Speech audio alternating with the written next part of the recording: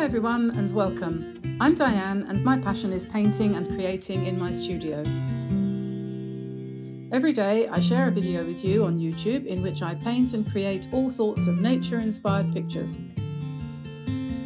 I also share loads of tips on how to make the most of your painting journey, interrupted fairly frequently by our family of dogs, cats, chickens and sheep. So welcome on board, click subscribe and turn on notifications, and let's learn to paint watercolour. Hi everyone and welcome to my studio.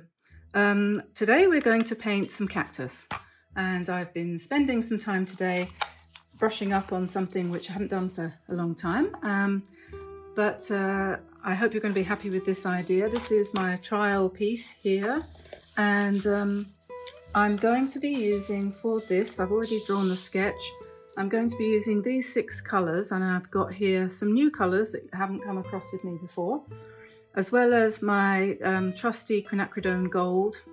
I've got here Chevening green, which is a kind of, I suppose you would call it a strong sap green, so if you've got sap green that would do. Here I've got hooker's green, which is more of a bluish tone, whereas this is a little bit more yellow, so this is cold and this is warm. And here we've got 2 reds. We've got a warm red, which is cadmium red, and a cool red, which is permanent rose. And here we've got, like I said, we've got the yellow, which is quinacridone gold, and I've also got Venetian red here, which I'm going to use just mostly for the dish that these cacti are sitting in. If in fact I decide to put them in a dish, because in this one, which was my trial, I just had them standing in a pot but on the ground, so you could take the pot out and have the cactus on the ground if you wanted to. So obviously you can alter the composition to suit you. So I'm sorry, I'm not going to draw the sketch out, but it will be available on the website. It's just it takes an awful lot longer if I actually just draw it for you. But this is basically just ovals all connected together. And like I say, you can get the sketch from the website dianeantone.com. They're free. You just go over there and download the sketch that you want. Okay, so I do like, whenever I'm painting anything, to start with quinacridone gold as the background. So I'm going to drop in quinacridone gold in the background here. And by this point in time, I have an idea how this paper is going to work. This is stretched paper. This is stretched onto a board, and hopefully it'll behave itself. And now, having put the yellow in, I'm going to drop in, I think I'm going to drop in a mixture of the 2 blues, a little bit at random. And then I'm going to just spread that out a little like that.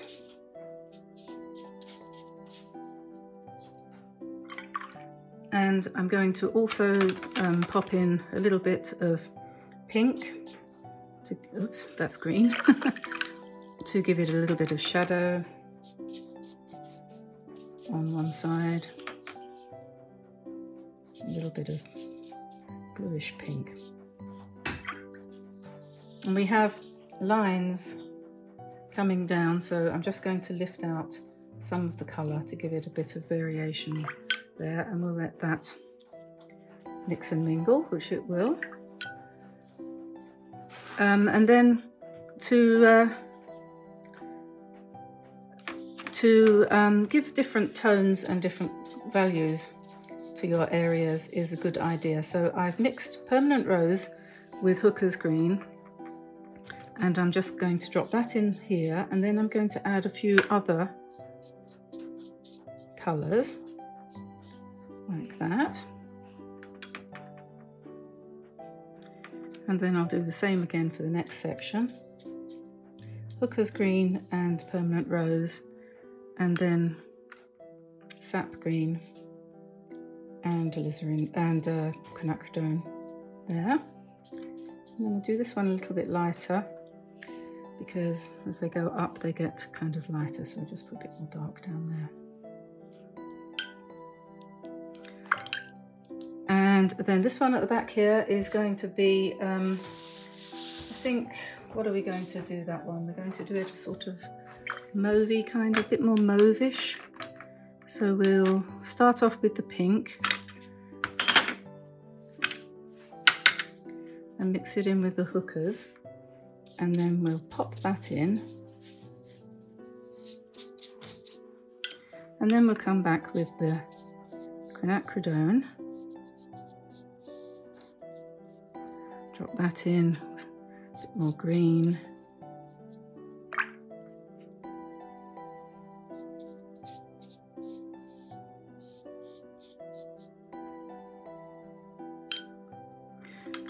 And then some more quinacridone and green at the top. And we'll just let that mix and mingle. Might be a little bit too much there. And maybe a little bit more of the purple.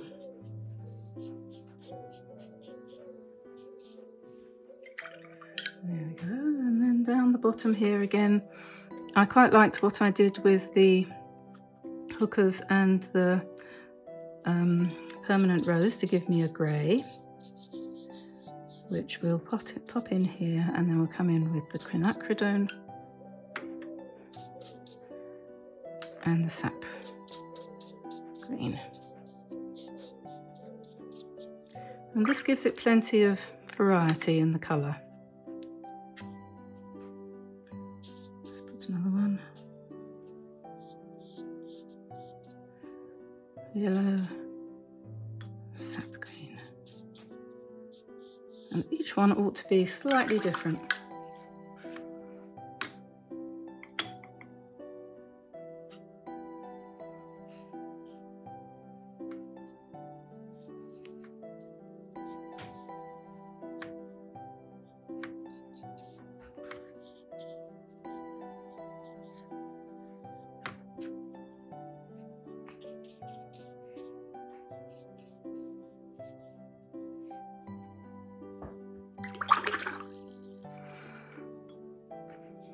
If you feel it's gone a bit too bluish, just drop in some more quinacridone in part of it, say on the left-hand side, and then let that bleed.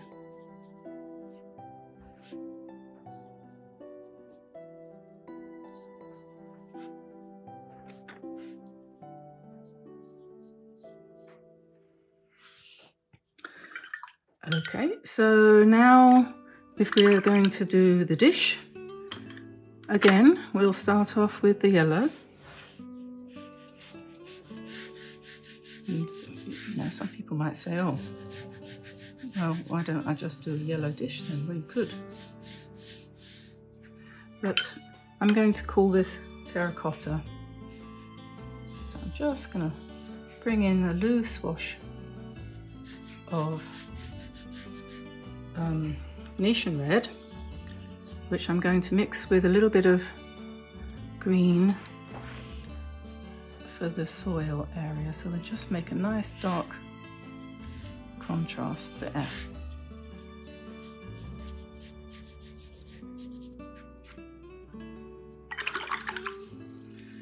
And then we'll get some more quinacridone and a tiny touch of the Venetian, and then bring that in on this side.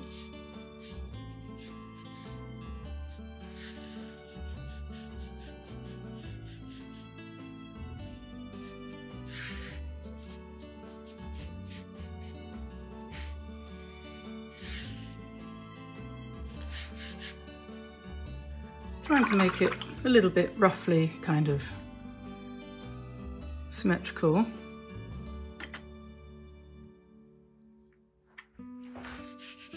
And then we'll pop in a shadow, and that's permanent rose and hooker's green. Now the flowers, I'm going to use a mixture of permanent rose and cadmium red. And first of all, I'm just going, this is mostly permanent rose, so then we'll just add some cadmium. And these ones are going to be the same, roughly. We'll do the first layer and then we'll come back. The whole thing we'll revisit once it's dry.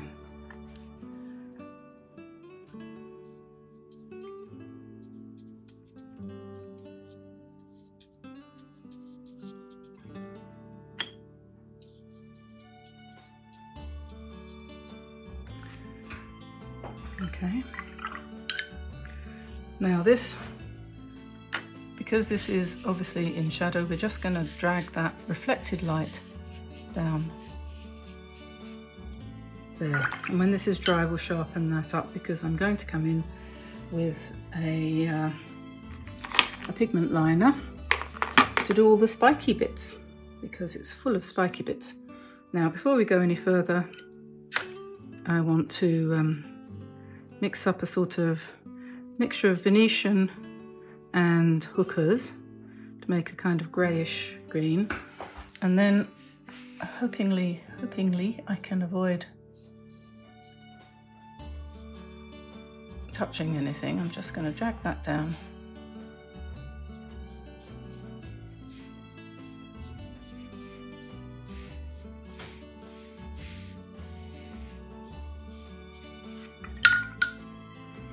And then I'm going to soften all of that just by taking a clean wet brush over those lines that I just drew, shakily.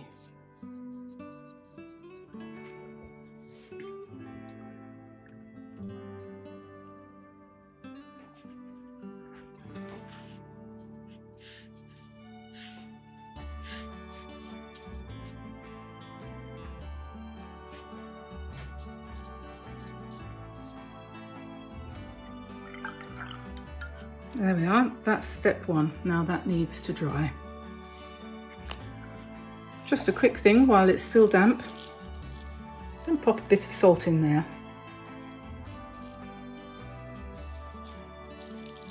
to give that a bit more texture. And I'll just wet that one a little bit too, and we put some salt in all three of those, and that'll give us a nice interesting effect, hopefully. Okay, so it's dry now, and I'm just going to now remove the salt from this.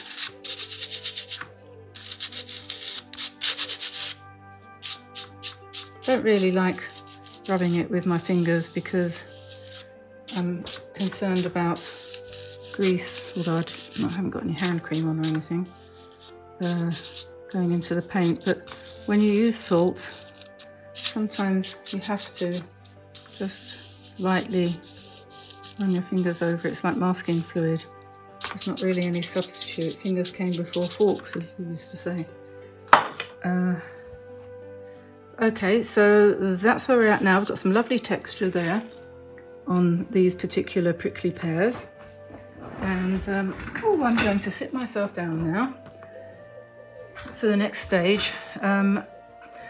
I could either do a little bit more, well, maybe I won't. I'm not going to paint anything else at the moment. What I'm going to do is grab my pigment liner, and I'm going to do some, what do you call them, some spiky bits, because that's what these creatures have. They have lots of spiky bits, and it's very hard to do something as fine and spiky and gosh darn vicious as these spiky bits with a brush. So we can't really do that. So we're going to just basically scribble them in with a fine liner.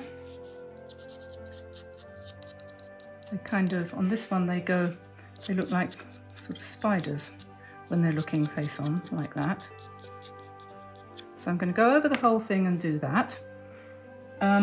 And then this one here has got kind of same thing coming out in pairs on the side there. So we'll just put pairs coming out like that, and then of course has some more coming down on these lines here. Since I started to paint these today, I've suddenly decided what I need is a cactus collection. We can't really have many house plants in our house because we have 3 house cats, and they like to eat things that grow. So for example, we've got lots of spider plants, and one of our cats will eat anything. He really is a complete lunatic. He eats paper towel, for God's sake. Would you believe it? And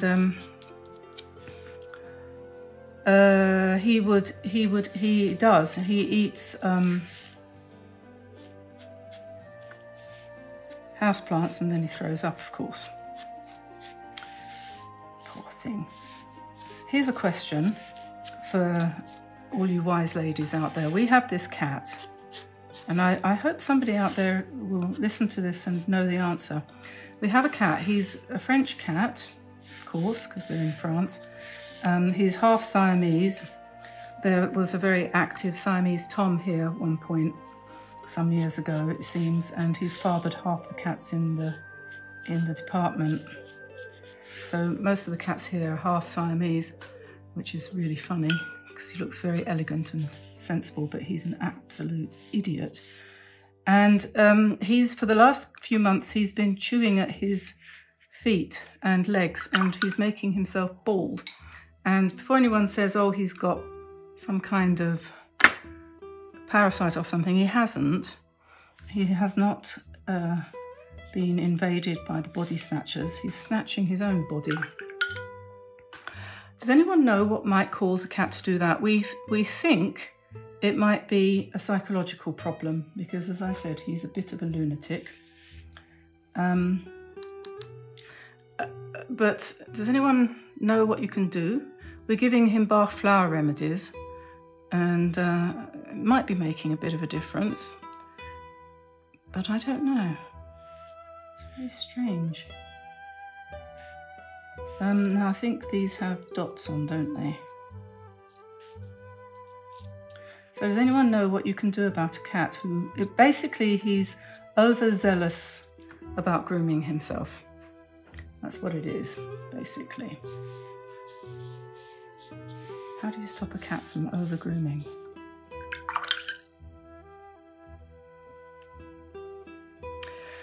Okay, so we're going to strengthen up the colour of these flowers a bit. Permanent rose, overlaying what was underneath and varying it, permanent rose and what did I say it was? Cadmium red, and down here as well, just strengthening that up a little bit.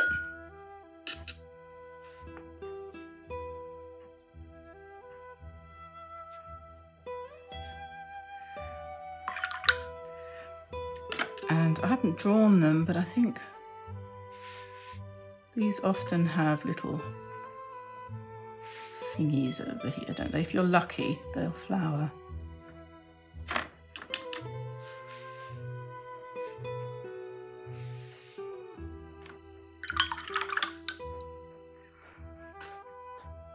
Okay, maybe a tiny bit of shadow in there.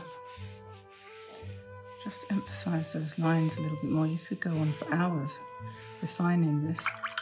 I'm going to put a little bit more yellow in the front there. That will dye back as it dries, don't worry. And I don't know, do you think we should have a little bit more dark here?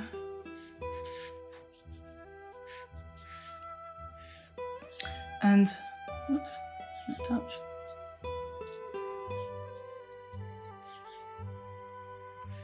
You can do that because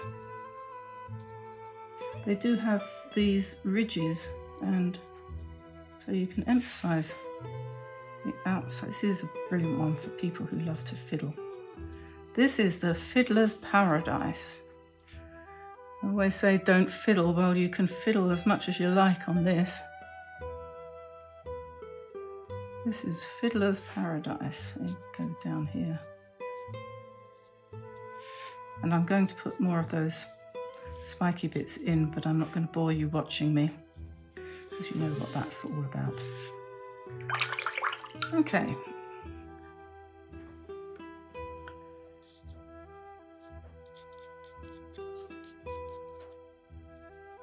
So there's the final painting. Just adding one or two little pen lines up here. And the pen does actually bring quite a bit of interest and structure into this, and because it's a spiky sort of plant, I think it's a good idea to use some pen. I'm not outlining all of it by any means, but it does, you don't have to, and it works quite well without if you don't want to, but I think that that's quite a nice effect. I mean, you can come in with a bit more paint on some of the lines if you want, but I'm going to leave that there for now. And I'm going to say thank you very much for being with me today, and I hope you enjoyed that. I hope you give that a try. It's a lot of fun actually. I really enjoyed doing that. It's quite liberating to do something completely different. Just thinking probably could do with a little bit of something there. Anyway, I'm not going to play with that anymore, except maybe, you know, a little bit here, a little bit there, whatever. Don't forget to visit the website, dianeantone.com. I think I mentioned that once already, so forgive me for repeating myself, but some people might be at the end and not at the beginning. Lottie is in with the sheep again, and I'm going to have to go and fetch her out. She is a pickle, that dog. So I'll see you here again tomorrow, and I'm sorry we missed one yesterday, but we had a technical hitch, but all back to normal now. So thanks very much, and I'll see you again soon. Bye everybody. Bye bye.